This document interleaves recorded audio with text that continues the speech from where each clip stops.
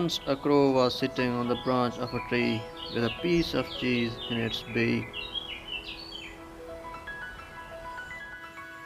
A fox was passing through the forest.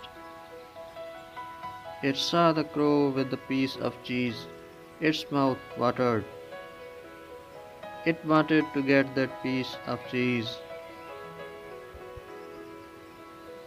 It thought of a plan.